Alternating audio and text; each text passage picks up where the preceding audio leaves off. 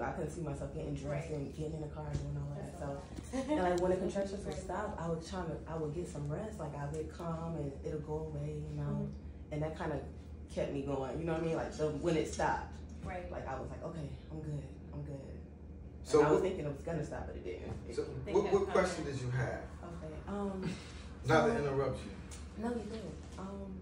So I know this is December, and I had him at the very end of January, but I still have my placenta in the freezer, and I don't know, like, do I?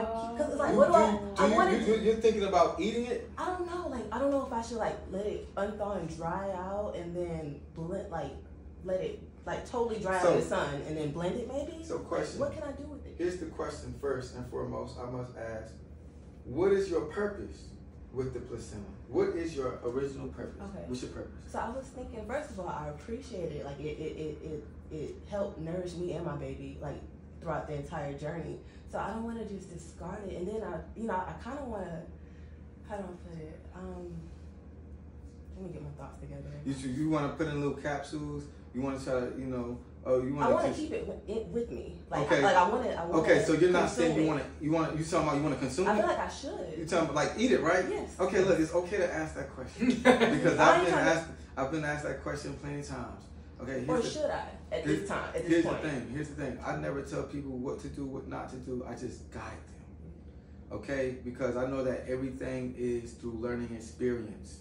Okay, you're gonna learn the most through your self-learning. Not just learning from me, but also with yourself and your experience. So what I'm here to do is give you insight. That's what you're asking for. You need some insight. And then you have to say that. I was thinking about sending it off, but what would be the proper way if I don't consume it? You know what I mean? So you said sending it off. Sending it off. Like, do I like donate it? No, not don't. No way. No way. But like, talking about to the earth. Yes. Like, do I put it in the earth, or do I put it in the ocean? But I don't think I would want to do that either. So what you have a whole bunch of sharks. You know what I mean? Like, I don't want that. That's mine. Like, I don't want it in the belly of it. But still, something's going to consume it anyway. Yeah. You get it? Either you bury it, you put it in the ground, it's going to get consumed. Right. Earth's going to consume it. Microorganisms and things are going to consume it. So whatever makes you feel more graceful. Now, as far as eating it, I don't suggest that you eat it. The reason why is because you have to understand that placenta, that is a body part. Okay? It's human meat. You see why I haven't done it yet, so I'm like, but see, people not understand, it's human meat.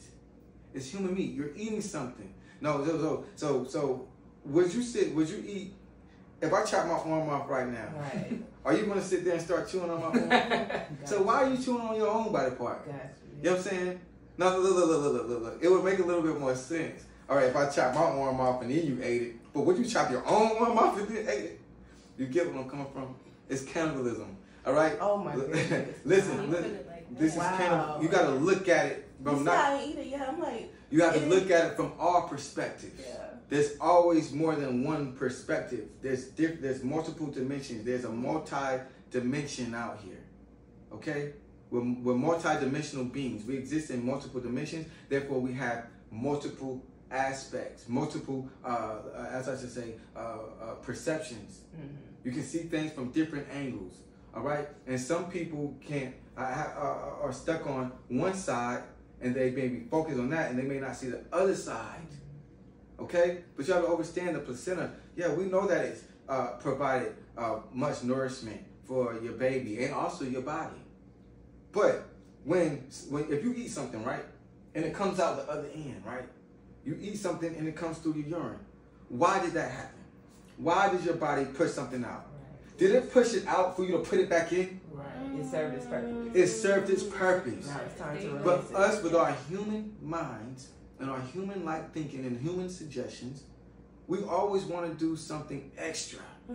So we're doing extra. We're putting it back in. But the body just pushed it out for a reason. Now, I'm pretty sure if your body benefited that much for it to remain in there, it would still be in there. You don't understand that your body is a very, very intelligent thing. You understand? It's intelligent.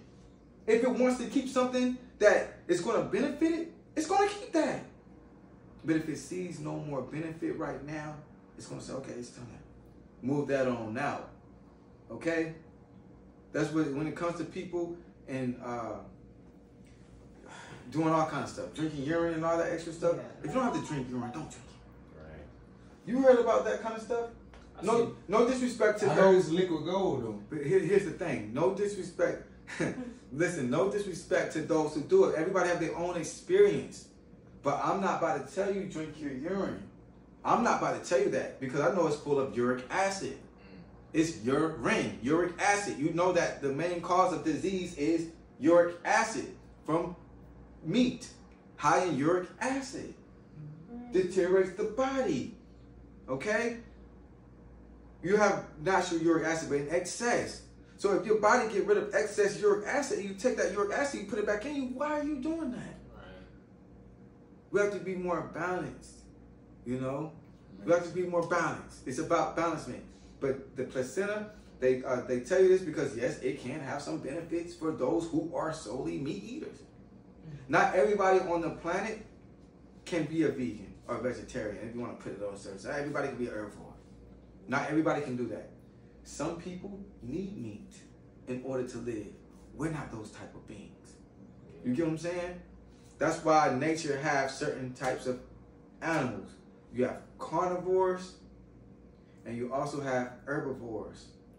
Then you have omnivores. Originally, we started out as herbivores, as people, okay? Then you have certain other beings who are omnivores, eat just about everything, being their DNA. It's about knowing your DNA. And you know that's like, you're sitting up there, and sometimes when it comes to learning what to and what not to do, you have to make sure that you follow your heart too. Because your heart, that's the real liquid gold. That's the true liquid gold. That green frequency, that's gold. You have to mix that together. You got the blue, okay? You got the throat chakra, the blue frequency, right? Mm-hmm. You got this, the solar plexus, is yellow. You mix that together, you have green, okay? You got the heart chakra, which is green. Yellow is gold. It's golden frequency. All right? You have to follow your heart because it's going to lead you to riches, wealth, health. Okay? If you did not follow your heart, you would have ate it already. Right. Literally. But you've been all following. these months later. I'm like, I hear about it. You follow your heart. I know I want to keep it and do something with it, but you see it still in there. See, you follow your heart. You follow your heart, and what it leads you to, not eating it. A lot of people, I still can't picture it. Like, right. What I'm supposed to do? Like, knife from floor? Like, right. You know, season it. Like, like I don't know. What do I do? Like, what do I She said, eat it like a steak. Like, come on. Yeah, you get what I'm saying? We don't need to do that. Right. Now, I could overstand if you was like in the middle of a desert and there was nothing else for you to truly eat. You know what I'm saying? You don't gave birth, and that's what you had. Right. Then for survival purposes, yes. You get it? If that's what you had to eat, that's what's gonna keep you alive. Eat it. You get what I'm coming from? Yeah. There's a reason why you came here. That's all it is. Right. So, and we had another question. What was that question? I asked, how do you contact like spirit guides or ancestors? Because I know they send angel numbers as messages, but I want to know like, okay, what's the real message behind it? First, you must also understand that in order to properly contact your Muslafu ancestors, this is Muslafu. Before they tell you what's ancestors, we call them Muslafu, okay? And you have to understand this. You already have ancestors. Like you have, if you have family members, like your grandma, your great-grandmas and all that, your mom, those are ancestors. Great-great-great-grandmas, ancestors, grandparents, ancestors, great-great-uncles. Okay. You have to get in contact with your own ancestors first, okay? Your positive ancestors. Some ancestors are agreeable and some are also disagreeable. So it's not necessarily just about getting in contact with your ancestors. You gotta know which ones to get in contact with. A lot of people get in contact with their ancestors, and a lot of their ancestors are negative ancestors. Those are the ancestors that people are going to the altars, giving them alcohol and tobacco offerings. Those are drugs. If it didn't do nothing good for us here in the body, then why would it do something good for them in the spirit? You get what I'm saying? So a lot of us are calling upon ancestors that are wicked, wreaking havoc in our life, causing friction, You sitting up there, you wondering why your refrigerator ain't working. You don't invite a whole negative electrical current. Now you gotta spend more money on a refrigerator. It gets that deep. Negative spirits can break things in your home, mess your lights up. Also, this is why a lot of y'all cars break down, is because y'all smoking in your car. Smoke carries negative frequencies. So things happen in your car. Negative energies jump in your car. You got negative company. You riding down the street. Next thing you know, you always getting constantly pulled over because you give off a negative essence because you're putting smoke in your car. You get what I'm saying? It goes deep. Yeah.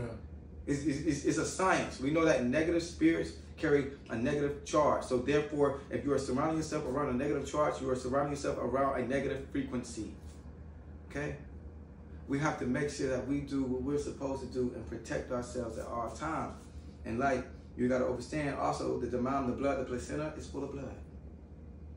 Remember I told you blood consists of iron. Okay, the kind of iron that rusts. You got plant irons, you got, elemental irons. But this iron in this meat, it rusts into what you call iron oxide. That's a chemical composition for the chemical formula. Iron oxide, that's a chemical result of rust. So you can be sitting up there, you're going to taking in all these nutrients, but guess what? You're also going to be eating some rust too to mess your body up. So I don't suggest that you eat up placenta. If you want to, do what you got to do. Give thanks to the earth. Return the elements to the earth. Do what you got to do. Okay? You can do whatever. I mean, whatever you want to do with it. I just didn't want to just throw it in the garbage. You know what I mean? Yeah, I know what you mean. Just you can do what you got to do with it. Do whatever is sacred. Like look into the sacred feminine. Ask her, how can I dispose of this? Ask the sacred feminine. Because I can only tell you that for. I can't really tell you. No, you said enough. You get what I'm saying? I can't be like, okay, you should bury it. If that's what you feel like you need to do, I'm saying that's on you. Yeah. You get what I'm saying? Mm-hmm. It's all about experience. I don't have a placenta to bury. You know what I'm saying? I don't have a placenta. So whatever you feel you need to do what fulfills your spirit. Mm-hmm. Seek sacred feminine help. It's things that women can do for each other that men can never do. I can never tell you how it even feel to have a baby.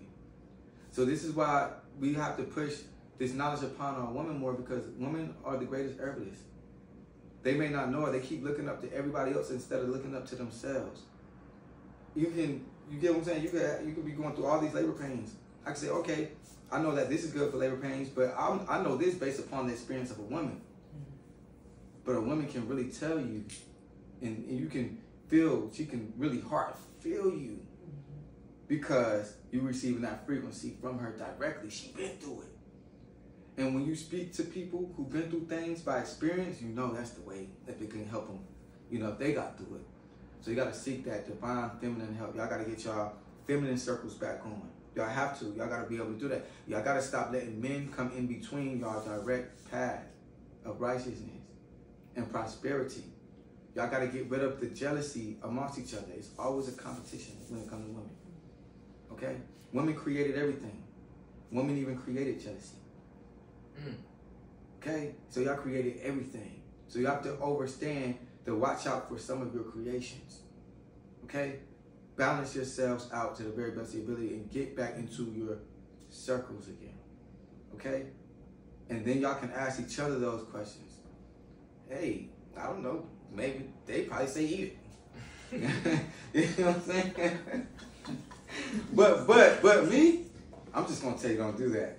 I'm just looking at you shouldn't do that. I'm looking at it from an herbalist aspect. You get what I'm saying? Mm-hmm. So I can't look at it from a goddess aspect. Right. State. Because I'm not a goddess. You know what I'm saying? So, right. So, I'm grateful that you asked that question.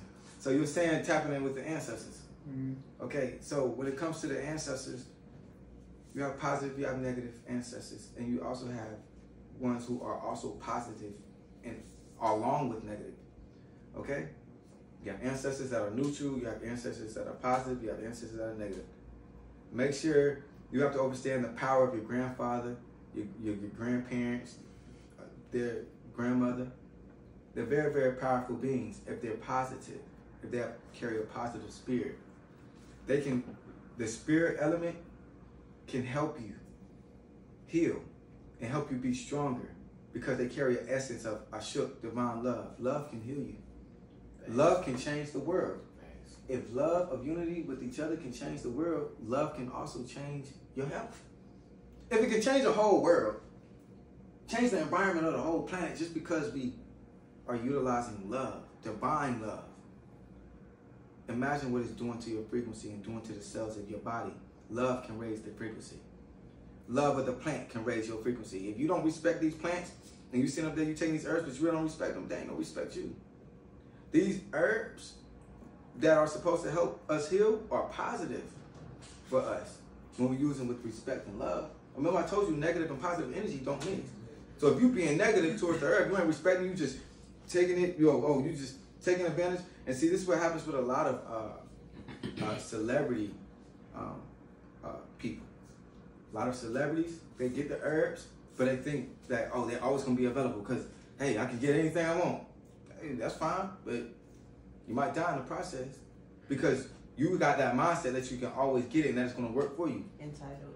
Right. You feel like you just got it like that. That don't mean you have it like that. That means that that herb don't care for your human mind. You get what I'm saying? Your human perspectives. It cares about energy. So if you moving with this cocky attitude that you can always get it, that it's not, hey, it is what it is, I just wait. It's gonna feel like that inside you. Oh, this negative energy, negative and positive don't mix. I told y'all that. Life is like a battery. I keep saying it. You got a positive end, a negative end, but they coexist. They coexist, but they don't mix. They just, you get what I'm saying? They don't mix together. They don't mix. So if you got negative energy in you, but you're taking something so positive, it's not going to be as effective. It's not going to soak into you like it's supposed to. But if you approach things with a positive manner and approach these herbs with positivity, respect, and love, and I shook for divine love, it's going to do the same thing to you because it already is built from divine love. Right. It's already going to absorb it to you. It's going to roll right through you. Y'all all existing together. You understand? So, one moment. Right back. Yep. Right back.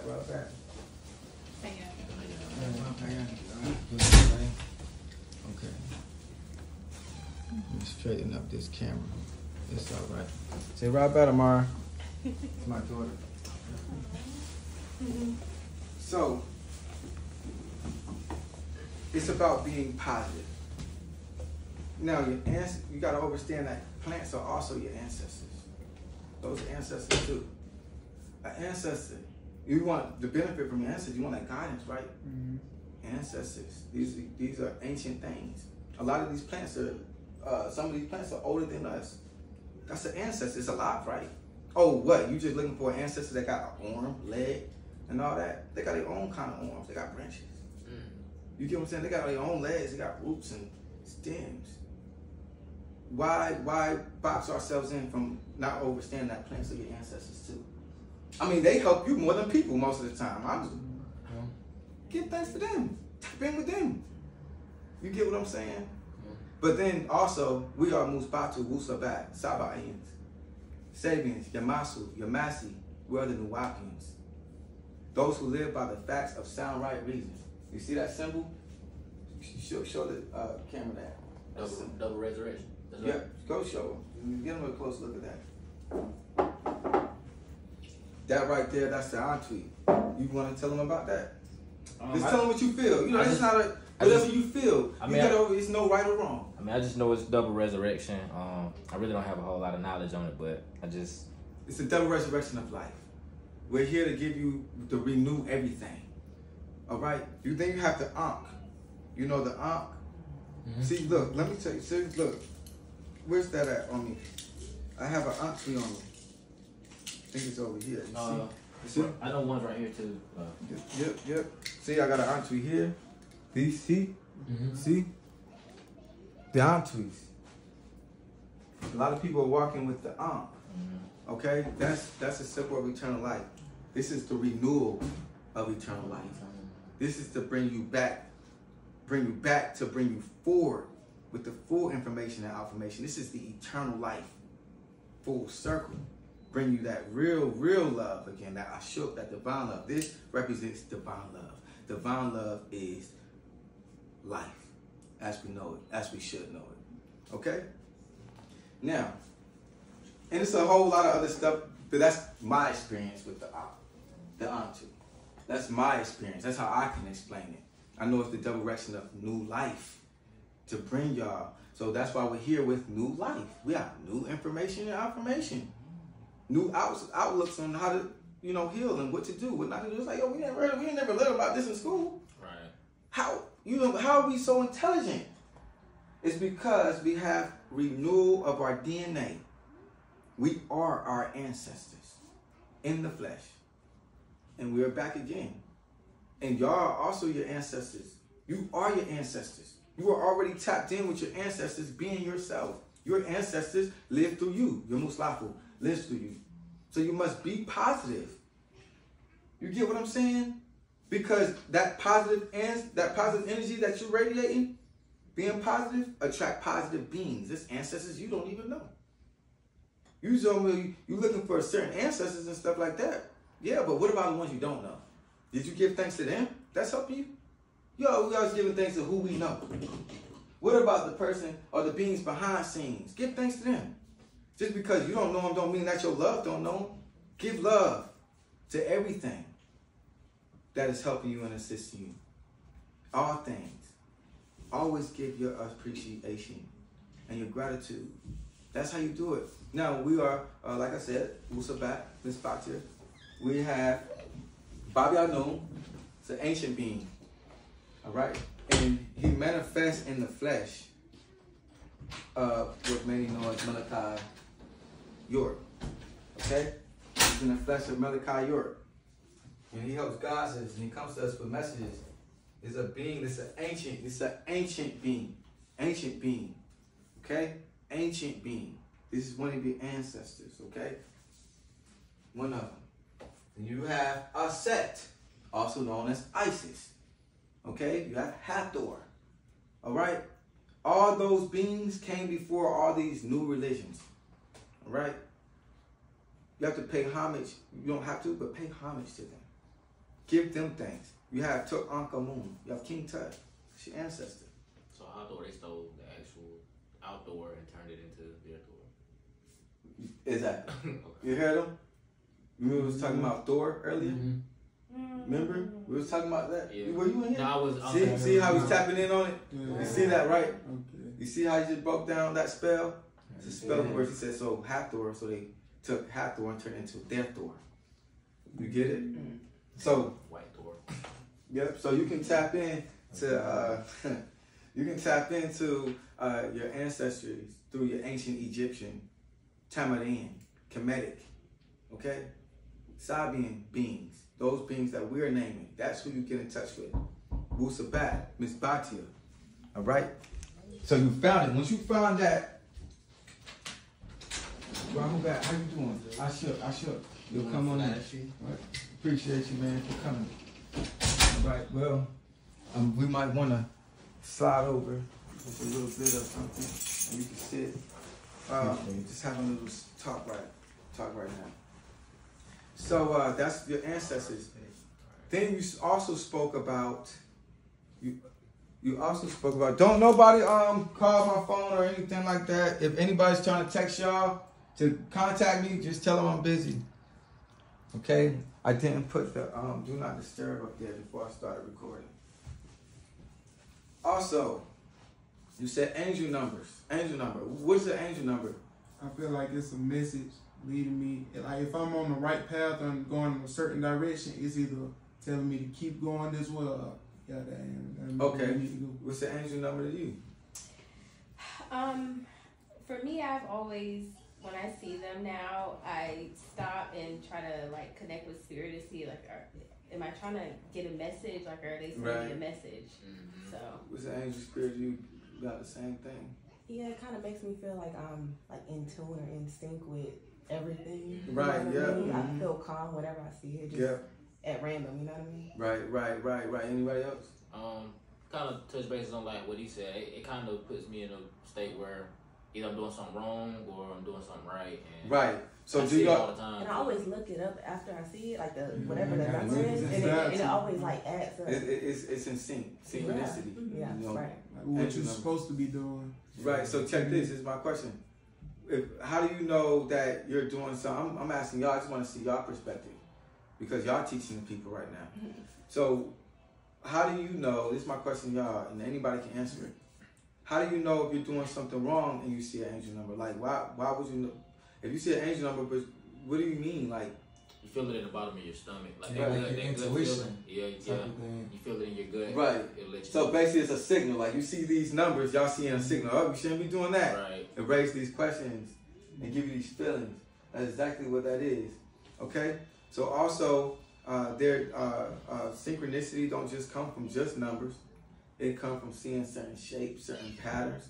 You get what I'm saying? You can see it like you can see 3 cars rolling together. You can see it on tags. You can start seeing the same patterns and letters and numbers on tags, the same message on tags. Yeah, so basically what's going on is you have messages out here. You're gonna always, your mind is programmed. You're programming your being, okay? Your mind is built to break down codes. And basically what I'm saying is, what you can do is you can see a message, all right? It can catch your attention. And you always pay attention to those things that stick out. Like for example, like a sink could clog up in your house. Does that just mean that it's food just clogging up the house? Or does it mean that there's something stopping you, stopping the flow of your life, your energy from moving forward? Like what's causing friction? Things that cause friction can be messages, like a clogged up sink, messed up toilet, you messed up car. Like, oh, why is this all messed? Why things are just messed up around me? It's because there's something that you can be doing that's messed up within. Okay? You say, you can also pay attention to patterns through your friends and the friends you attract. If you look around you and you're around a whole bunch of hoes, you're most likely a hoe. Okay? And then we say, and then we get those people. It gets real.